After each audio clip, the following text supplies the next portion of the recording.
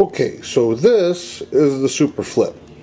As you can see, all of the corners are correct on each side.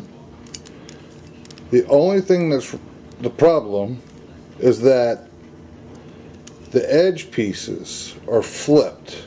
You see this blue is supposed to be over here, this orange is supposed to be here.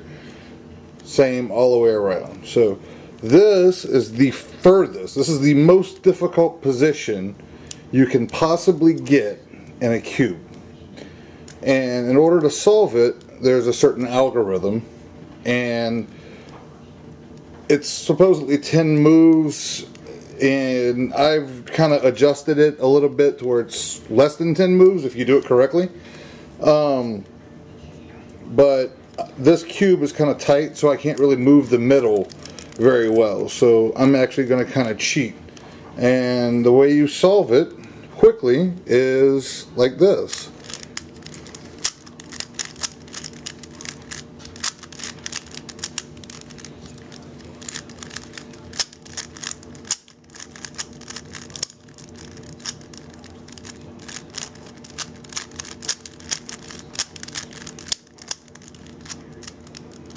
And that is quickly getting from a completely flipped cube to complete.